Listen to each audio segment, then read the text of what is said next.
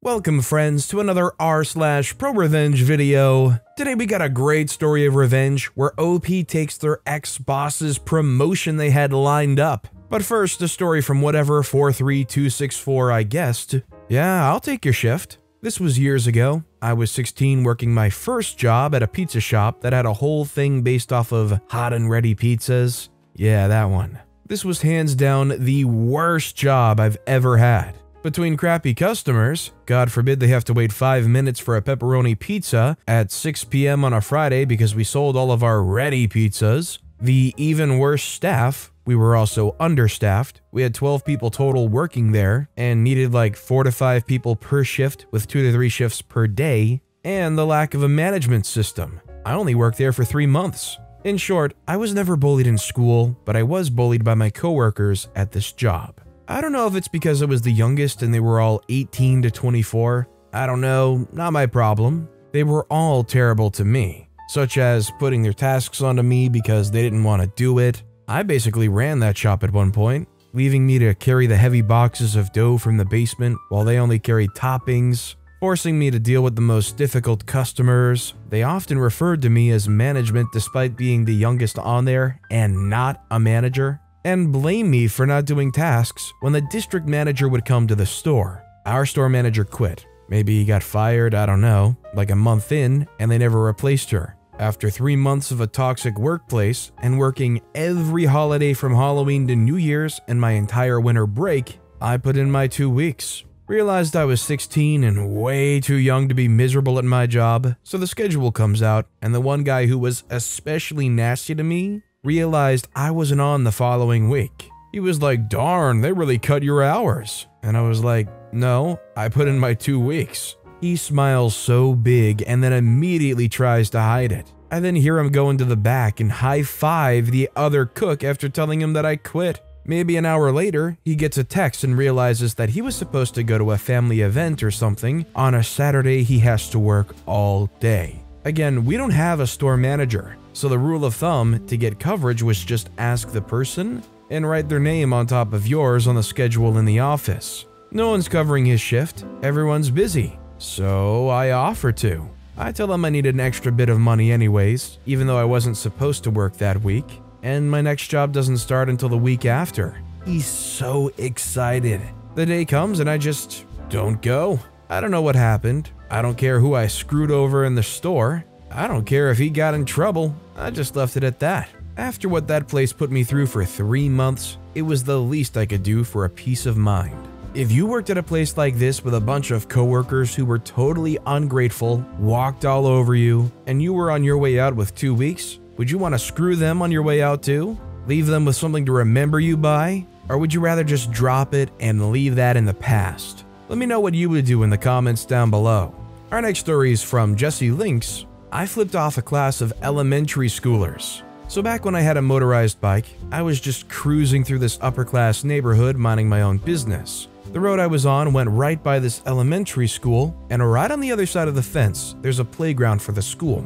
As I'm riding by, I hear shouting from the kids and get pelted with rocks. It didn't really hurt, but the little craps irritated me. I looped around the neighborhood and rode past the school again, just to see if they would do it again. Sure enough, I got pelted with rocks, and the kids were shouting words they shouldn't know at that age. They looked about 3rd grade. Anyway, I swing around again, and as this time I'm coming up, I can see the group of kids all lined up with the rocks in their hands, ready for me. As I passed them, I flipped the bird at them all, and I didn't get hit with a single rock. All the kids were shocked I would do such a thing. I specifically remember this little girl's jaw dropped in utter shock. I regret nothing. I don't know what's wrong with these kids, but they're growing up all kinds of wrong, standing there pelting passerbys with rocks. I had a situation growing up in school where cars were driving by. I didn't throw rocks at them. I could be a little bit of a jerk to my classmates though. Our next story is from LemonB90. Ask us to tone it down?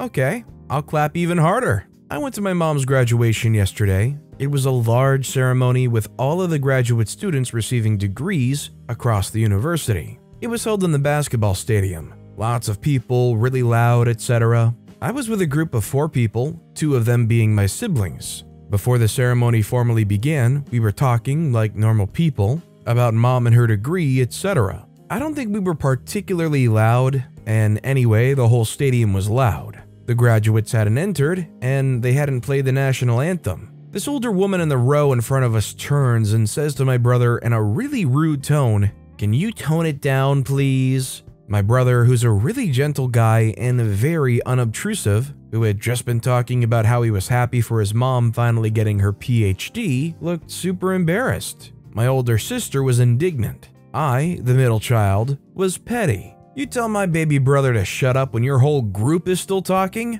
Oh, heck no. Do you know how many times you clap at one of these things? Probably close to 50 times. I normally don't clap very hard. I have arthritis in my hands, and clapping a lot or super hard makes them hurt, tingle, etc. So I typically do a white lady tennis clap.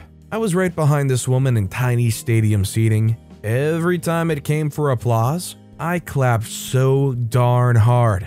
Hands cupped, my chicken wing arms pumping, really loud, old man, encore please, best darn joke I ever heard in my life claps right behind her head. I made sure I didn't clap the longest, but almost. After the first few, my hands started to tingle and ache, but my mama didn't raise a quitter. I think halfway through the ceremony, she realized what was happening. She talked to the person next to her and gestured towards me, so I stopped for about 10 minutes, letting some thunderous applause go by with only a few polite claps, only to start up again even harder. And you bet when Mom was on stage, I was screaming and hootering and hollering. Are my hands sore today? Yes, but if I knew where the lady lived, I'd go clap outside her bedroom window. I just don't understand where this lady's trying to get off trying to tell people to stop talking. And you're in stadium seating. Like, if there's ever going to be a place where there's talking, it's going to be an open stadium. This ain't the movie theater, Karen. Stop your whining and turn back around and save your poor spine. Our next story is from Alligator5432.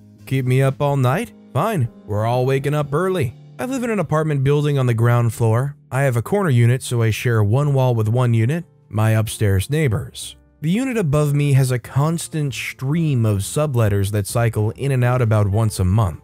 The current occupants are a nightmare.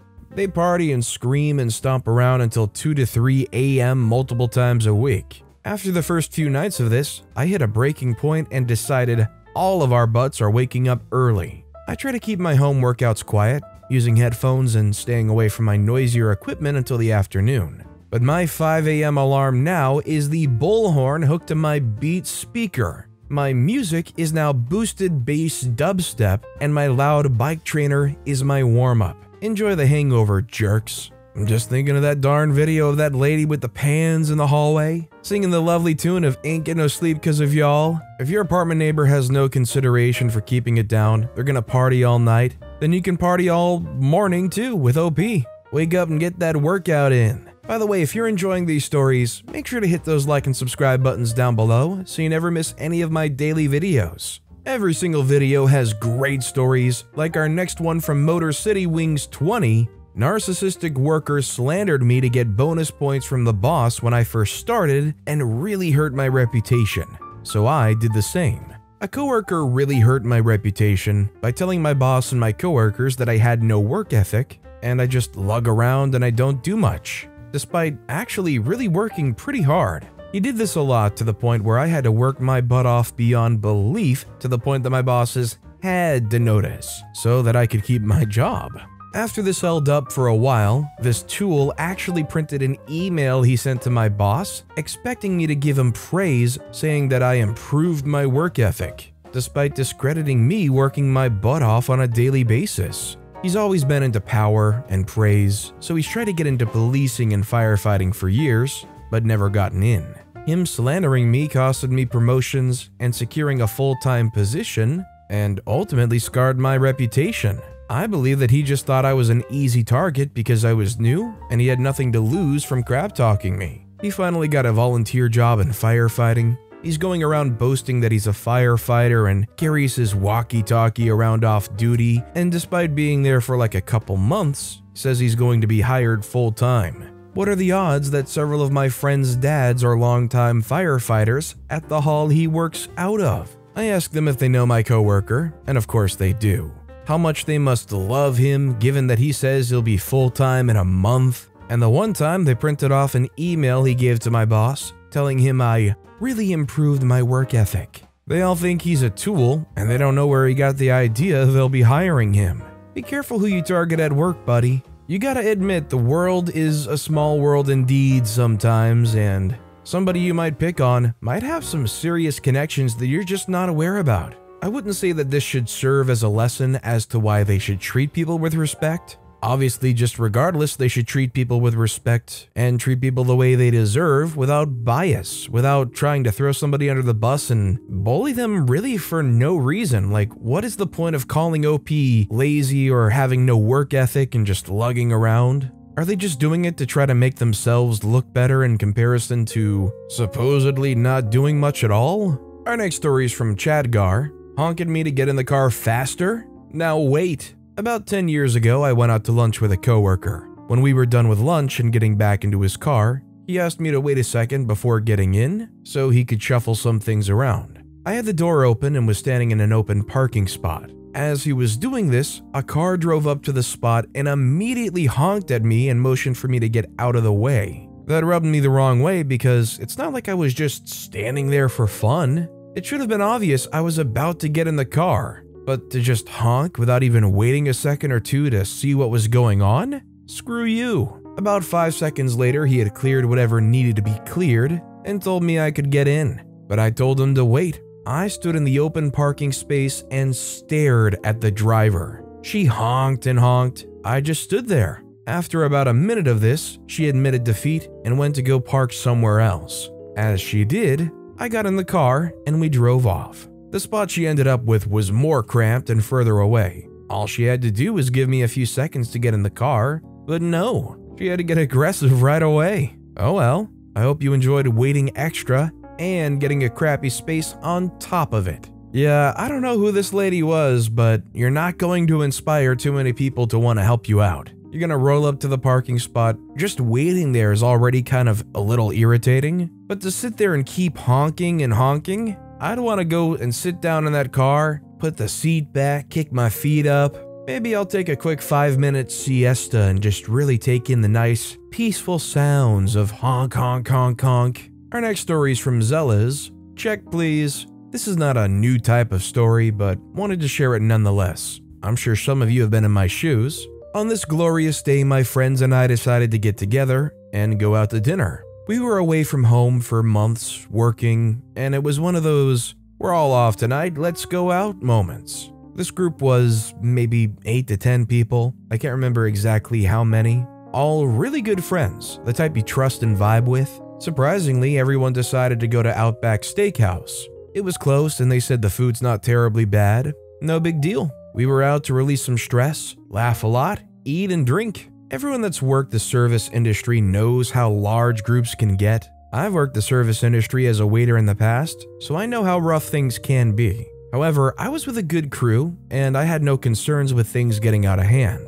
It was maybe 8 p.m. We were immediately seated because someone had called to let the restaurant know we were a decent-sized group. We waited and waited and waited for the waitress. I'd say a solid 10 minutes. I walk up to the hostess and say, "Hey, we've been waiting for our waiter or waitress. Can you please send someone over?" 5 more minutes, our waitress comes. "Y'all ready to order?" At this point, we're all like, cool, no big deal. Let's order some food and have a good time. I tell the waitress, at the end, please bring me 1 check, I'll take care of it. Because like I said, anything I can do to help a waiter or waitress, I'll do. I've been there. I know how that can make or break a long night. Not because anyone at the table wasn't financially able to, but usually one person pays the bill and others either drop cash to the payer or they got me tomorrow. Whatever, we'll easily figure it out. But usually one person pays for the sake of helping the waitress out. We order appetizers and drinks.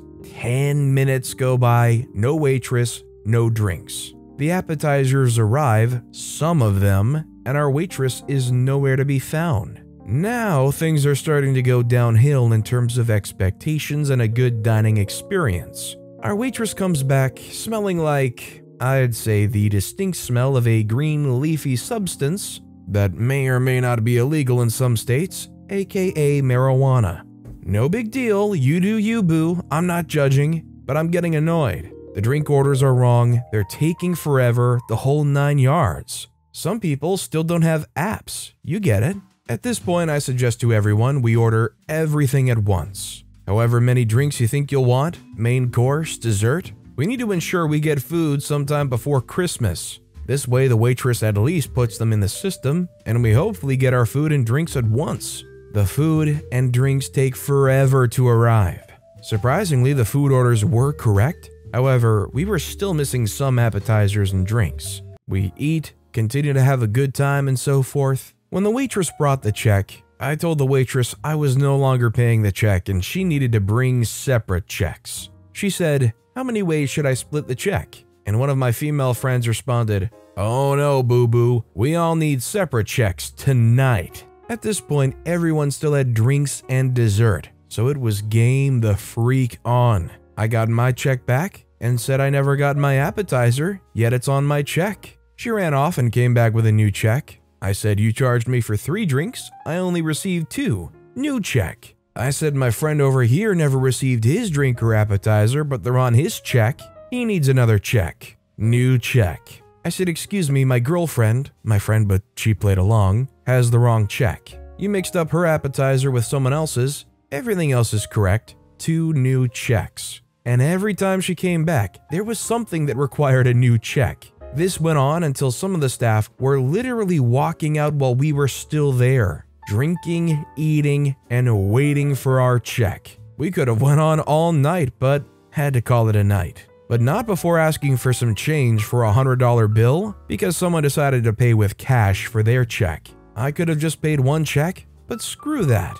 Blood had to be shed. Listen, I'm not gonna lie, I'm not a very big judgmental person. If you're gonna go and, smoke a little of the green leafy substance while you're on the clock, it doesn't really bother me as long as it's not affecting my service. But yeah, if I'm sitting there waiting 10+ minutes each time I order or wait for you, and then you're getting the order wrong on top of that and the bill's wrong, then I'm gonna be livid, and also I'm gonna be pretty incentivized to give no tip. If you had a waiter or waitress do this bad, do you think it's ethical to not give a tip, or do you think you should always give some kind of tip? Let me know what you guys think in the comments. This next story is from Acceptable Site. 2 can play this game. This is not the most petty I've ever been, but it is the most recent as it's happening right now. A mildly annoying thing that my husband will do is if he goes to bed before me is clear off his side of the bed, and anything that's mine, he'll put on my side of the bed.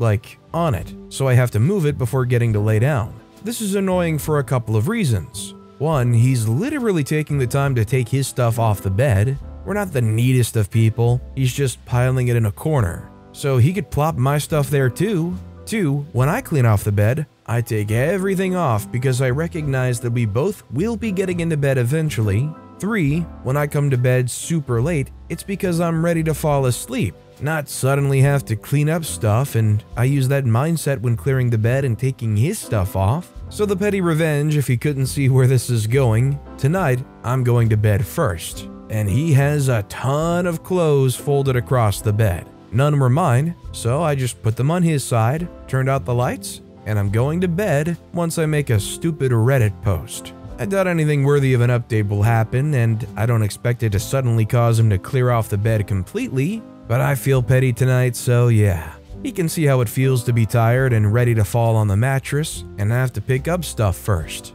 Update: I honestly don't know if I should laugh or pull my hair out. The universe just played a huge, haha, screw your petty butt card. I'm laying in bed, lights are off, I'm starting to doze off, and my husband comes in to ask when I'm taking the dog out. Why is he asking? Because we take turns every other night taking her out because we don't have a yard, and bicker about who will do it if we don't fairly alternate it. And because he came into the room to ask about it, he saw the clothes and just put them in the corner I mentioned. No issue. Oh, and to top it off, he freaking offered to walk the dog since I was already in bed and almost asleep. I'm not petty often, I'm really not, and the one night I decide to be petty, it fails horribly. He actually missed a binder near his pillow, and I feel bad enough to go ahead and move it for him. What the heck, universe? What the heck? You gotta love that you gotta buckle down and finally go for that petty revenge, and the moment you do, They end up being like a sweetheart, silently moving the stuff off, saying, "Don't worry, I'll take out the dog tonight," and just making you feel like a little bit of a jerk for trying to get some, honestly, I think fair petty revenge. I don't think OP should let this one go. The next time it happens, just keep it up and see if they complain about it. Or maybe you end up in a loop where only you're getting upset about moving the stuff. This next story is from M4 Taylor. We are brothers. So when I grew up, I had about 5 other siblings in different ages, and I was a half-brother to all of them. Anyway, my oldest brother hated me growing up, mostly because everyone kept saying I was an identical copy of our dad, someone brother and I looked up to. He bullied me pretty hard, stole my Lego sets, broke buildings and cars and so on when I was a wee kid. When I got older, I was told by mutual acquaintances he had spread the rumor I was gay. And such rumors at the school. This was the mid-90s, not even near the tolerance we have now. I had the fortune of a closer-aged brother who looked out for me, but since he was 2 years older, the last few years, every school term was like a living heck. Anyway, our dad died, and we had a falling out that was pretty harsh. We ended up fighting after the funeral, after our aunt said I'd be keeping the memory alive, and my brother flipped out. I'm no saint, but I try not to fight that much or cause people to fly off their handles, and try to downplay what she said, like I did most of my life. So we didn't speak for years. I got a notification a month or so ago about him having some financial issues and calling our other siblings for help and advice, not asking for money, but nearly there. So I did what any good little brother would. I sent him what would be about $5,000 and a note stating, "No matter what, we are brothers. If you send this back, I'll send double." Knowing my prideful brother, not ever wanting any help or money, I know how much that would either piss him off or he'd be thankful enough to leave me alone. I'm told he told our sister about it, asking what my plan was, and she replied, "That's just our little brother. I don't plan to ask for anything back, or an apology or anything. It's just knowing that despite anything, we are brothers, and the fact that he's gonna hate it and won't be able to act on it, that gives me a satisfaction on this revenge." And I'm pretty sure my other siblings know I'm spite donating, but considering they know our history, they don't care. I also know being more well off than him, thankfully with a working wife and proper and safe job, is something that grinds his gears. Not the best revenge or conventional, but meh, it's something that isn't illegal or punching someone a head taller than me. This is definitely a really interesting form of petty revenge. There's like multiple layers of satisfaction that OP really can get out of this, which is knowing that I'm sure that amount of money is really going to be helping their sibling, so you just kind of feel a little bit better knowing you help them, get back on their feet, but also knowing that there is no way, despite them being nasty to you for years, that they can say anything that they'd really want to say to you, because what leg do they have to stand on in saying anything like that when you just gave them $5,000? In a weird way, it's like satisfying for OP that it might eat away at the brother a bit. Maybe it'll make the brother realize they were a jerk for acting the way they did to OP for all those years. Our next story is from Friggin' Way. Enjoy that CDRW. Early 2000s, I worked as customer service for Dell. I helped customers correct any issues after they had just received their new computer. Missing monitor, wrong upgrade, broken and need replacement, refund charges, etc. This was also during the time that Dell was switching from beige computers to black computers. Important for later. Guy calls in one day and says that the new computer he received is not what he ordered through his salesperson. I pull up his account and instantly I can see he's lying and knew this was going to be a fun call. You see, when ordering from Dell, you either ordered through a salesperson or on the website, and the system can tell us which you ordered from. He ordered through the website. Doing my best to not call him a liar straight out of the gate, I say, "Sir, I actually see you placed your order through our website. However, what seems to be the issue with your computer?" "I ordered a CDRW, but I only got a CD-ROM drive. You need to send me out a CDRW, and I'm not paying anything extra." I checked his online order, and sure enough, he had selected CD-ROM. Now, being an online order, what you select to order is what you're charged and receive. If I remember correctly, the difference between CD-ROM drives and CDRW at the time was like $50. Nothing huge, but still. We used to have some issues with salespeople where they would tell customers they're getting better components, but only order and charge the lower end parts just to make a sale and get that commission. This makes the customer think they got a great deal on a new computer, only later to realize it's not as great a deal as they thought. Times like those, I'd be more than willing to sound out a free CDRW upgrade to smooth over the problems and keep the customer happy. But he placed his order online. He'll get no love from me today. I'm sorry, sir. Since you placed your order online and you chose the CD-ROM, I would have to charge you for the CDRW. They say, no, I ordered and paid for the CDRW. You will send me the CDRW. At this point, I could have argued back and forth with him, at which point he'd probably ask for my manager, and of course my manager would give in and just give him the CDRW, but my shift was ending in a few minutes, and I needed this call done. Looking at his order, I see that he'd ordered the newer black computer. I then pull up my list of computer parts and order him a beige CDRW.